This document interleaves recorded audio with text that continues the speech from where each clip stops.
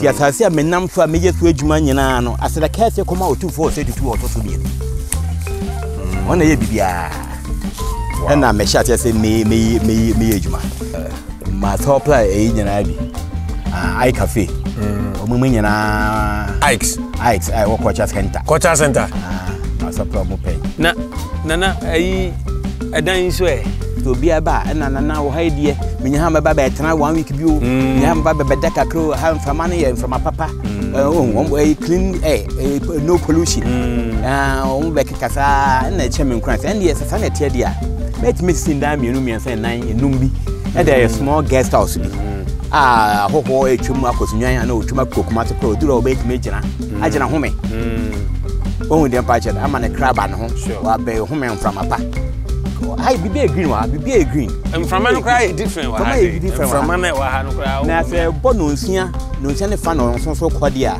e che so tie ya bochi mem ye open minded said there be do no ho bia as a partnership so we are open to that tie hwe de e bebeko. This is the last part of our tour with Mr. Yaw Atwereboanda of the YAWAT Ranch in Mankranso, and I hope you enjoy it. He takes us through his large fish ponds and the numerous fishes he's raising, the sheep and goats, the large coconut plantation, and even the plan to turn this place to a giant resort and a rest stop for travelers. If you haven't watched our previous interview with YAWAT Ranch, click on the link above to watch. And also, I thank all of you who have motivated us through your kind words and comments, especially Gideon, who is a Nigerian residing in Germany, and Resfordanoche, a Ghanaian who lives in the United States. This whole idea is from you. I appreciate you all, and it's my wish that you continue to support the dream by subscribing. If you are new on this channel, share, comment, and like our videos, since that will help us to motivate you more and more. You can also call us anytime if you have such a great story of people in farming, entrepreneurial, academia, and others. Only if it can motivate people to start something with their hands. And our number is 0249 79 30 45. However, they say you're not here for anymore. You fish pond. Na me pacho utuni nyina emebe na oshase fish na nkasa fish na me 2 ponds no April 2002 na papa bia na daroma mama memba na baso na yon no anka menjina ha I friend Mr. Pokujina ye. Okay, that time no ye mo fisheries na me baya na meni abete me fisheries me kwa bia na o ma ye mende ichina cobra sa name say omoka kai ba ko pesa time no tina de bia kana e busy we na papa ya me se me bona ba so Mr. Pokujina ye okosua de o Philippines no aba ti me call face o hu me na so wo hu say abrante make me say me see ti me nje obo no ba ya ma me ti o te me ka de tia no afam say membra me enko na o ye fa ka na e ba ha say te ba ha no nya me ncha de yeduru pepe yeduru ha no so e de book bi sa time no na e che say minim de oye o de book bi shede na ye oye sei sa o se de na pepe ye sa na o se o fa levels no levels me point here ye design bibre nyina Mr. Pokujina ya daroma o na ye ma bibia e course na that time na chate region na no nko ane point a wo betime drone ni nyina nde asa fele ne nde de ono ye no we ya ye hui ono na ye we nyina se wo se nsuo fia egu echi nsuo gum na wo se nsuo no yenhwe nsuo na efri reservoir no mu eba no na wo se wo hwe echi aso a pipe bi si ha wo se pipe no ho no hwe twa pipe no so ke mo mani enda pipe no so wo se pipe no ho no ase nsuo bi afa ho ama ho na ye kokko kakra nsuo bu fa so na ye sa ti nsuo ne ma wo se ye ma da na se wache ponsi na ye susuku kakra ya kwa chere se gravity no wo so a ebeba fo ti ha ye ma na se dam no e wo so che pondi tu bie pipe a ebeba te se de wutwika se bi wa choto petrol no petrol no ukoto petrol a wodi sika na pampem na watwe na no aba ehia pompe machine ehia na no aba under gravity na na ka no te oba no be ye we nyina ma ye nti sensuo ne ma wa hape na ese dam na ye ma we wo fom te ubu nsuo we nyina egu a na bie papa na nsuo na esan afele okay the sad time ne de na nipa ba ha ebehwe e de ko kira de kura nti point mu ana mo ye dam ya ne wow ya ne o hwa unse ye hipu awen egu ha sei ha na ye kwan dada sunyan kwan dada no ko ta nini ti na bridge wa ti ba na ya nka kasa ye hipu no ye to wall yi oho se bi nsuo no ebeta ye chiri ti ya ne ye bibia wa se ye keti dam no ene se me di kan kraka dam yi kra so na de efu ye wo ha nyina chiri nyina dam ya ne de ye so wete kakane no de mekan na ye hwe ni nyina o mayemba no mia me ni on ma me ne omotete ha woni me bo hye bia opebre no aba na watwe bi de ye efu na watwe bi de na efu ti dami ensevo ma me nkwa me ho o ma ni nyina so enya ho mfaso etwe ensuo de ye omukuayo opebre inti na chese ti se de mekan no senka ban no na nipa ba akokora etima ye ne dama Nese omaino ekase ana aban ekase obeya anko betima yo because one district one dam there na enkenye yi kra sa dam say ye one village e Boricom village na yes ye dam ni ti opebre yes ye dam ni ye di adwuma okay sanete nsensan hu he nyina no yekoto ne chede dua nsensan no or parks and gardens mbabedua emayen sase bia ebe check erosion oyewi na ya yebu ensuo to na ensuo ba me haye ma na obu ensuo ye fele he nyina na de lime gugu ma to get the pond prepared sana ye ko fa fingerlings every message chairman eho e de abegum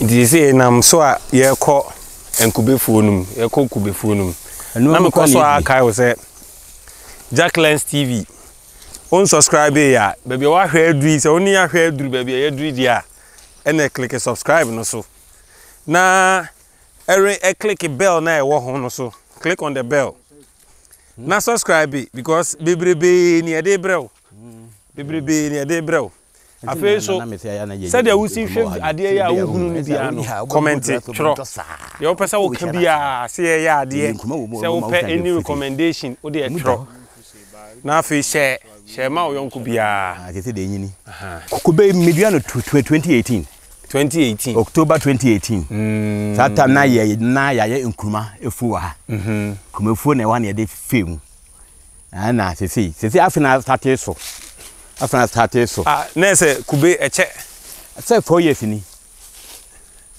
baby asopen ana de bia fe kra na acha se a so okay but your dear son cry be when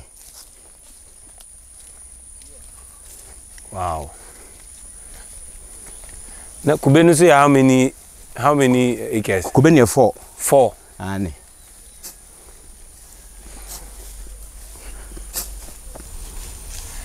na se bedu tembi no na ahade bibia bia obeba no bia sa se so ho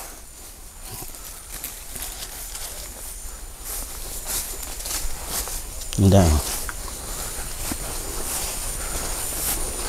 Oh, fine.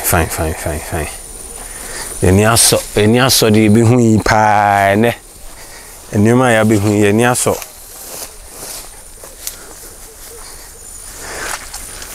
Si kwa de matie nsu no ma, matie mbi nkran ha me bi.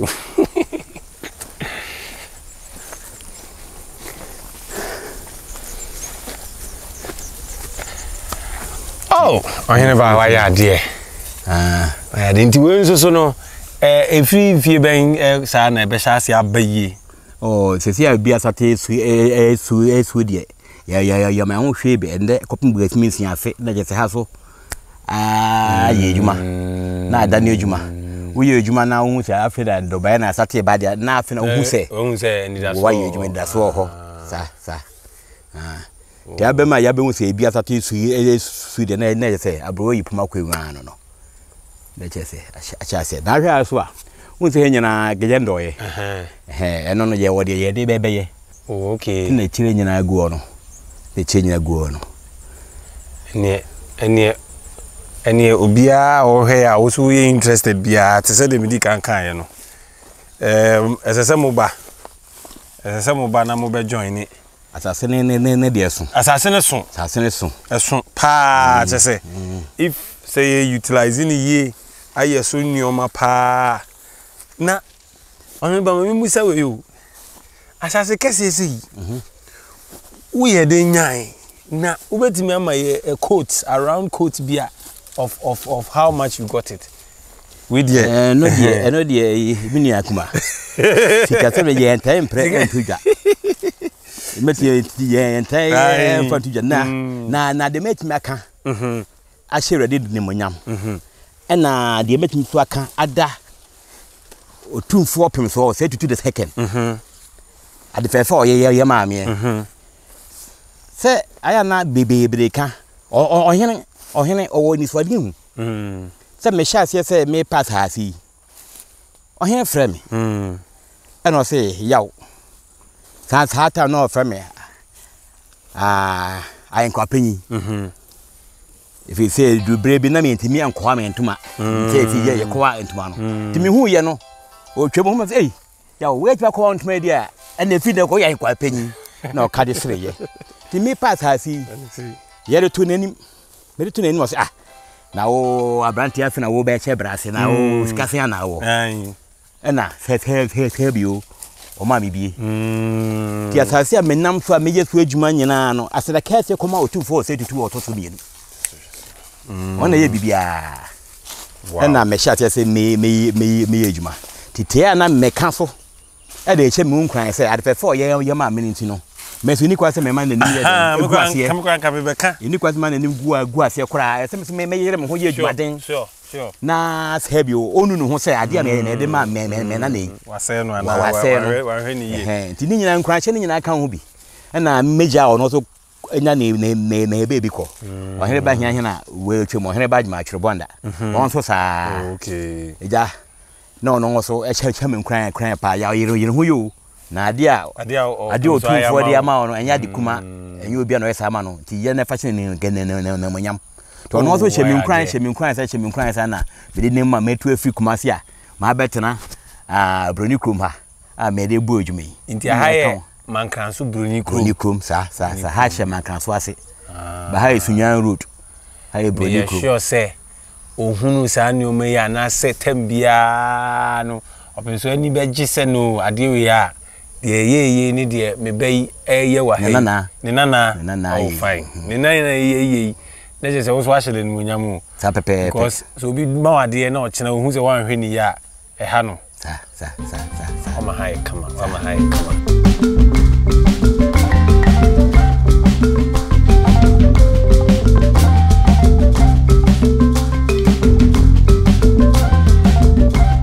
ise ya se pie ohene ba enwan so mu na omo na epp free ho no na enwan no so yesen enwan de omo ye 29 what age omo nyina ayo bia so bita kokko na blue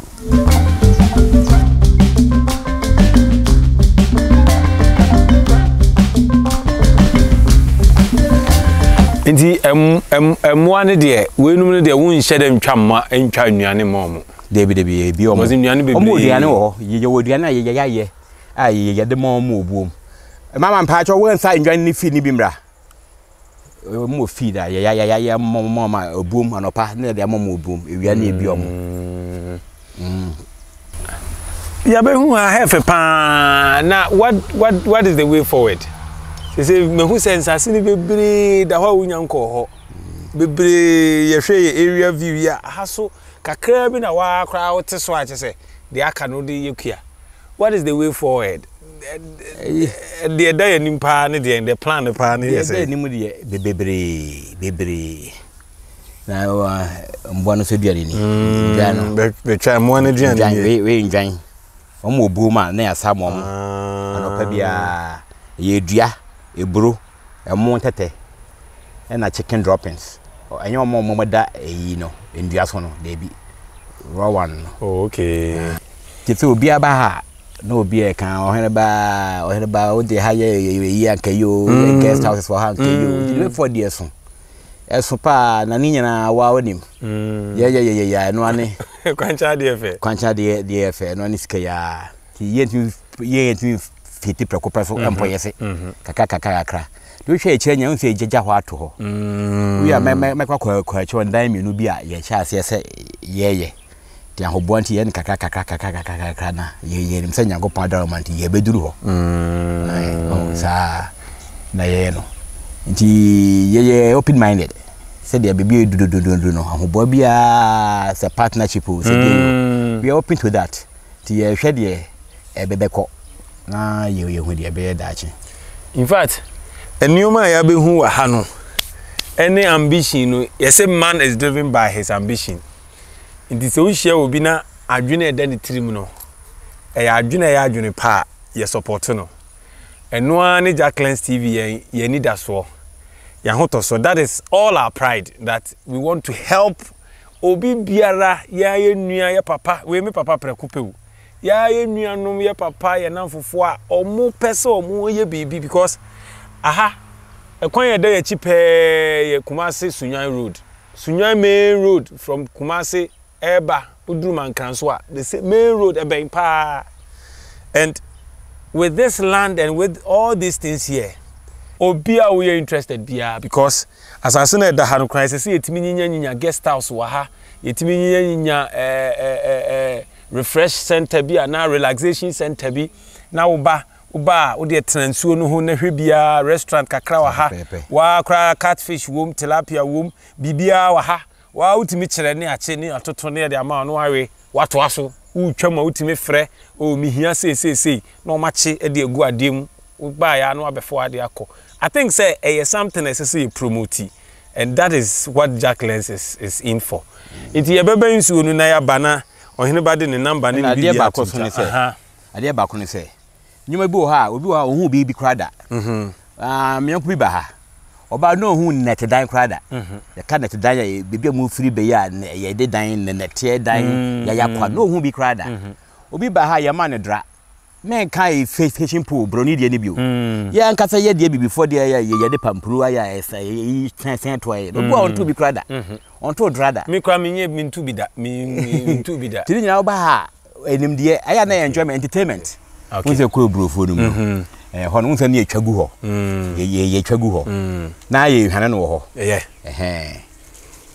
edu be so say aho kira ye timi de bi ba fie na mami mi amena na wa ai mena na yejuma mena na wa bibia no say ya dum ehwane ono so hwane na ehwane a ha se fe no bro pata okay bro pata ye de ye kwa for sa de fe no bro ka ye bro apata bro apata de ehwane a na ese anymore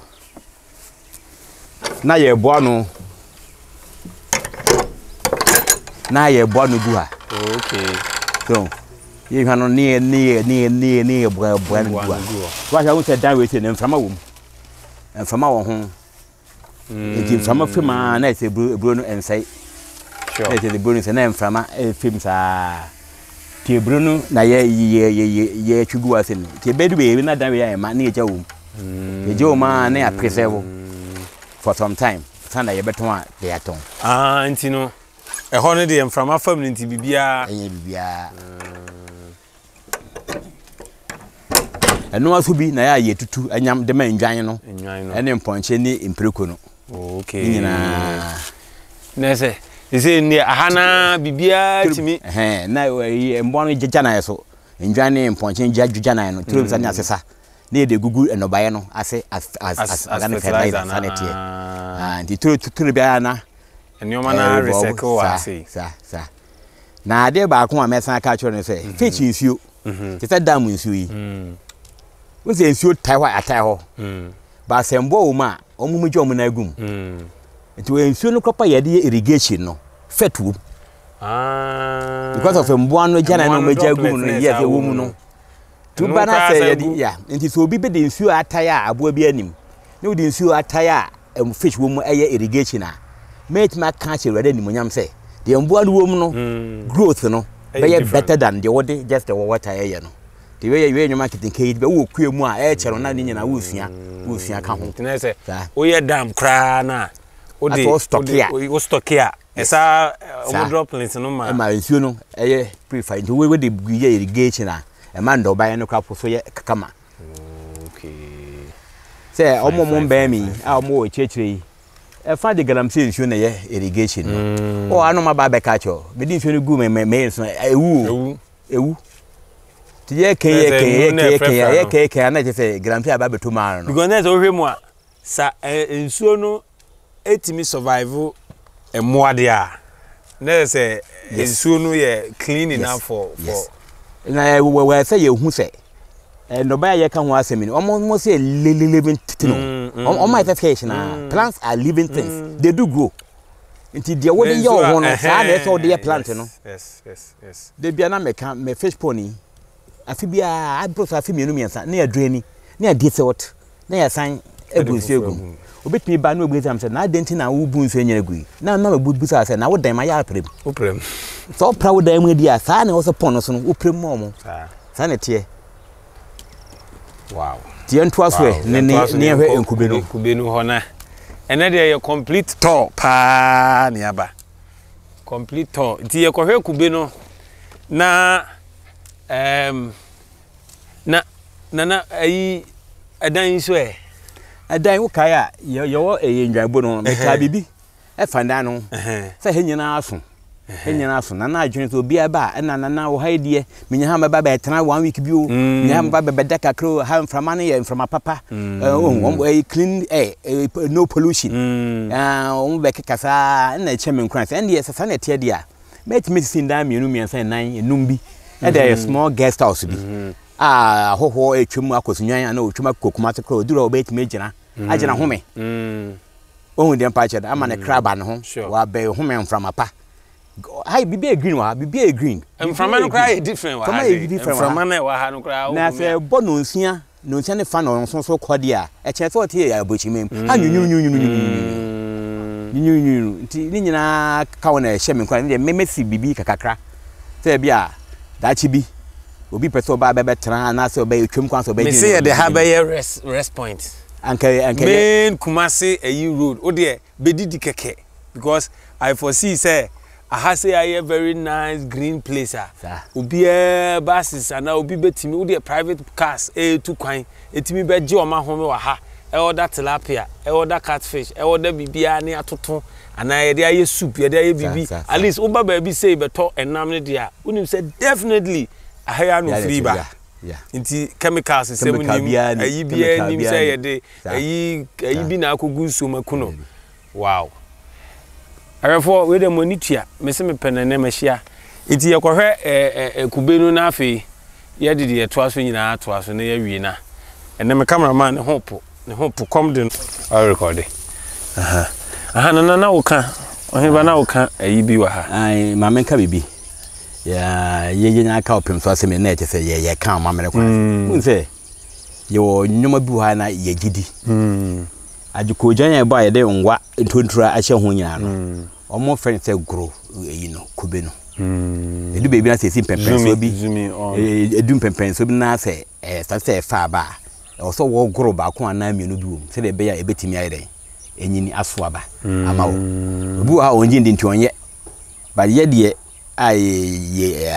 wa manye mumu de ye je sanwuma ni nyina adi tu kuma baby miensa senan ya grow kokom ya grow koko be ni bra ha ye ba ko finfin ye ba ko na to so ye ba ko se de be ya ebetimi asoye na anyuma bi we se obu oba se ni ndi so na aja abunamfo de omo ayede ajim na mpani ampa ensoso ampa so we de se ogidi se wonjindi de obeto ye de nananom kire ye na ye beto ye no na ye ayede ye die so na bibia akoda boko nti ko jai now de enwa bi kra de se ntontra se meko tontra sadi tontra en sa na wa grona eja de obeto ye no na we di so ama arefo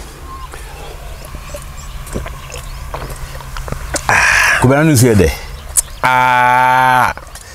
Is it Ohineba Fui? Hanging a kube and a yan wahem. A cafe shall be a bejiaco. Now we can't even name for video. I me can't commit it because I met Mr. Ramo and can't more bag or me canum. Won't take a cram moving here and I come from my Kube. Or him about as I say, Suni, Bibia. In fact, apart from Baby By, you said that Conan team in the feed you. Oba if you Hana, so I am a if you were Hase, Archer say, a come up. Now, Umen and conform, we said the Dijaw fish poem, or more toy pie and one. Individuals on restaurants. My top play agent Abbey. I cafe. Ike's. I work Culture Center. Culture Center. My supply more paying. Okay. Fetch my manga suit me baba. By be a numisia. No munaba, no match. No mako. To say a leg some chef for my. Omunya so bad better tilapia. Tilapia no at the court. Inti only say order no. I say yan baby kakra. The nipa ba ko banners or cars or to 1 close 2 close bia. Ka we say lele ba no kra bro. Yeah. Bob banners order na kese kakra na fe. Omo abefa. Ene munyina mahunu. Wow. Munyina mahunu fish pond akese miensa ansana.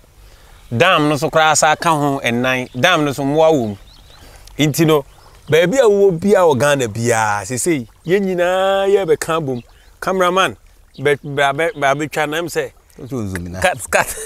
cut for no about around okay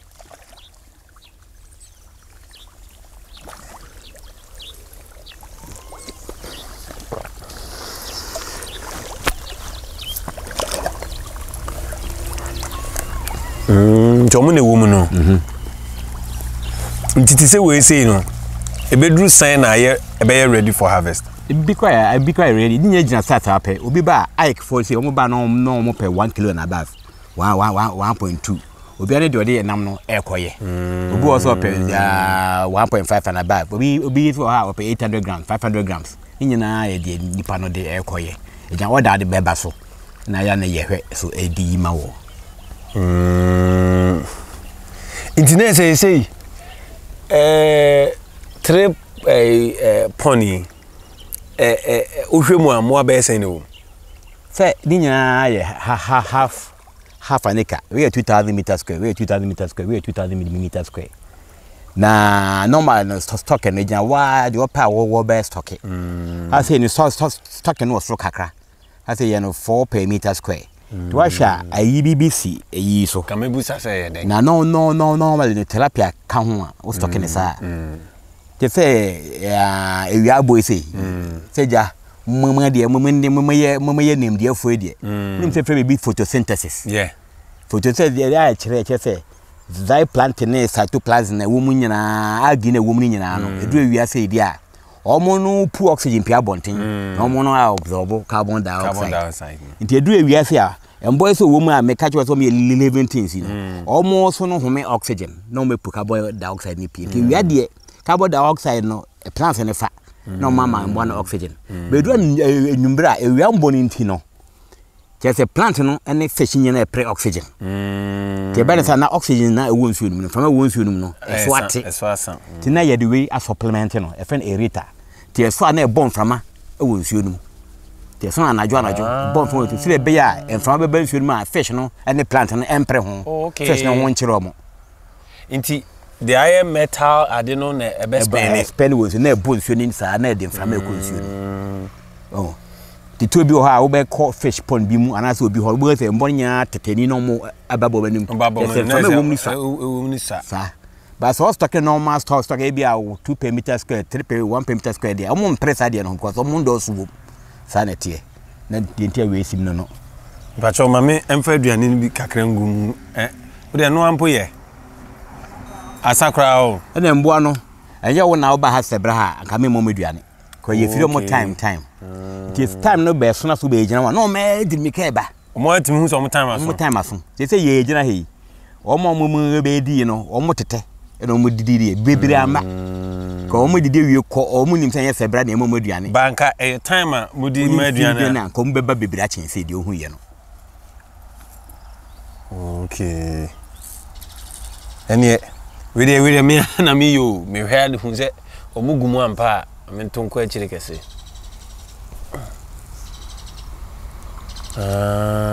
He.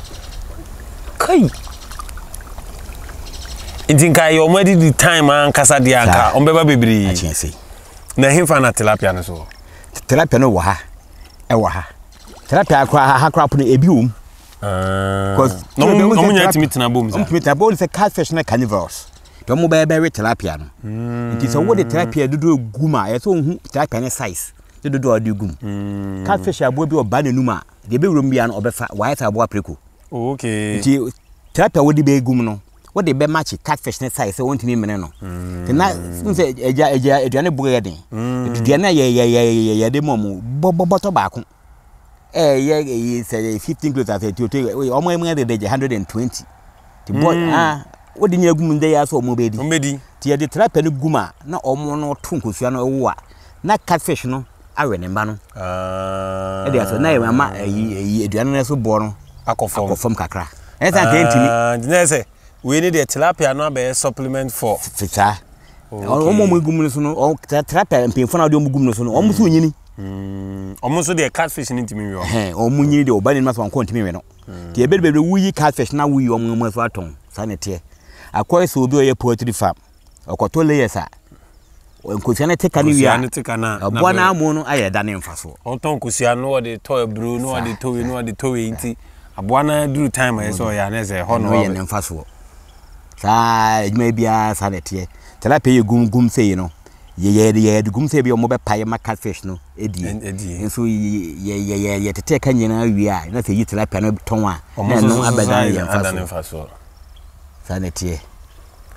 Just say family there bibia obi be say calculations systematic calculations ne because ebia woni meaning ebia what time me Kumasi adwuma bia calculation me no adwuma bia calculation haya o fa ka bai so say meto fu say no be duru asa time say that time say me san simu kofi sa traffic wa kwan so ti ni nyina abrabo no sa ni nyina te ni nyina onyame ama ye sa nimde no say ye fambo bo bra fambo ho ban ni nyina ne se de BBC ayafa sa no we dey ye bewie me sure say de ye be chem mienu ye bewie si say pa minim say esase e wo he wonya exhausting ni nyina na plan pa wo ye dika kakra wo ho but me die me suggestion pa ne say obi a wo hwe yen a wo hwe the visions behind all these things, you know, is if there's room for investment and now say collaboration and now networking. Ubu okra na or your real estate agent to abrichiri or dealing in your baby or pebe or pe obi or so because me share has say terrain near environmental. Just say a very nice rest a be pa na say small guest house be and say eating place kra and relaxation because I have say keke no oti ha who say wasum badwo emo no kra wo show mo koba no kra nti se adwene bi sa wo ho a ma ye hunu na say ahwefo ebehwe ni nyina obi aso because the oti say the kind no wa de wo ye no na wo ye untimi upeti eposia emojaba iti me hunu se mo bi betimi a wo ho na anase wo ye open for collaboration na ye invite obia obehwe a feel say or you ready to do business na ye hwe how it goes and no dey em say fitiase no medical kan say nam dodo ensen kwan na ba ko fonsa intimi katanya me ni hwe de ma ye pempen so ma ba be edu ya kan hu say ni nyina ye yensom ya wona fa che no nti bibia nkyerɛ sɛ obi ba na sɛ onimdeɛ ɔde ba kama deɛ ho ama yɛ ku adwuma sɛ estate so yɛ bɛsi ndan wɔ ha ama adwuma na kokona nim a obi ankyiri obi ani onje pene ɛyɛ adwene pa na nipa kɔ na ɔba no yɛ bɛhia sɛ ɔno so bɛ onimdeɛ bi ana ɔno so bibi ɛba abɛboa pen pio bi beba na bia hu se ha fe nti na bia ono so de na yi bi ba be fra ye de bi bia ko bi okra dwene pa a o titimopo bia o peso ye no de boa ye nyina no ye de ye beja hwako fo ye nchiri ba na Ghana pese se nkruma ye se ya nka ntimi dia fish ya ntimi dia nyina ye ba farm gate a fofofo ye ba faden fofofo se du kuma na ye ye de akuma pa adwene pa na ye ntimi mi nyina ye so bi fi amanonio se Ghana he ya o bebi o fi ba bia se wonim dia o de be boa ana se na hoka eya wana chere se yempene ye beje pene asom na wo ba no so ese se ode obe add value to the wa ha na se oma se yo this level a omre ni pijema ko adru That's the baby ho. 32 acres there and that for. Edoso. Me aye nanti mu kakra no. Me gina ho na me ye gaga ya but minya tena kam sisi ya minim se be ye den se mesore. Yankokrensi o yankwensi. Yankwensi hye na no. O hwe o se kubenechi me kiro se hanyina dada ho. Eno so ya about another 5 acres dada ho kwa. So nti ni nyina kakra. Radin shraw. Onshira waso. Radin shraw. Ana de fefa wa ya ma me o du and man ka bia hye. So ube fu musa. Eja. Jak Lens TV yes say. Ade bia ben ye ya. Yes say we asi nyina ehu no ye beko. Eno ne ye ni da so. Ena ye peso say de ya ye no wa ha no. Ye be ya ma na nyini. Ya ye pe. Si ye be ya ma na nyini. Inti no ye be sere say wo be ma ye number. My own number. Ye de beto so. Na if possible o social media handle ana say wo de contact no kra ba obi bia say ye catfish say tilapia no ope say we ready for investment so enkomodie bia no ene wa ka say we open to anything say kra wa kire say in terms of harvest no kra no akoma ne nkete ni 1 kilo no ka wo nya no obi say e bia company bi be ka say we need you to supply us this eni enu kra na chese no uchi ni buma woni ba bia wo de ko inti message fa o number tuja na afi obi obeye yi bia enfre yeah my number there 0244 461358 I mean say insubio 0244 461358 and one number for bi wo 020 819 8240 020 819 8240 but we chira kwan me chira kwan ewo Mankraso Broni Krum ahafo ano southwest sunwan kwan so main road no so ho ana YAWAT ranch no ewo kwan ho pe munya tra Mankraso filling station na hwe on sabonkum so a ofi Kumasi ko sunyane a egu form pons na wo udinam kwan ho a wo hu enye ya kwan kra ya kwan so yira so a me number sam dia todwe wo frame a be bia wo bia no be ba be chia ode waba okay intino once again no ahaya na edi besi ya hwe ne o me wa ha nyina na ogusu ehwe by this time a yesrew se wo be subscribe Jak Lens TV butaya ede banintino ya be pese wo be subscribe na share na fe comment a wo pese wo ne edi nkomo bia fato ho wo de ba bi ana obi na wonim no na osusu se ohia this motivation a frey ye na obedi nkomo ye number so guso na ye be pembre ne aba ho na fe daddy number o de to ho no eye ohene ba number no obi a ye mfre because asase ne de eso kra ma no kra bibiri na investment o say ebro say ye preko say ye nwan ponche wo de ohia bi afre no because osaso wo Kumasi onu Kumasi a na osaso beisi osaso wa ha nti wo Kumasi wo nkran wo ba bia wo de frɛ no na ni nkomo e ba se ye be package kra na why ye bibi nice na dia because we na ye hunu ha e fresh tilapia catfish we fresh nti wi ya na wo we that's ne ye be say share bio awrade nkamu nyina mo hono nyam kese make sure say be subscribe na frɛ Mr. Atwereboanda awrade shira obibiri shabos ndamasa amen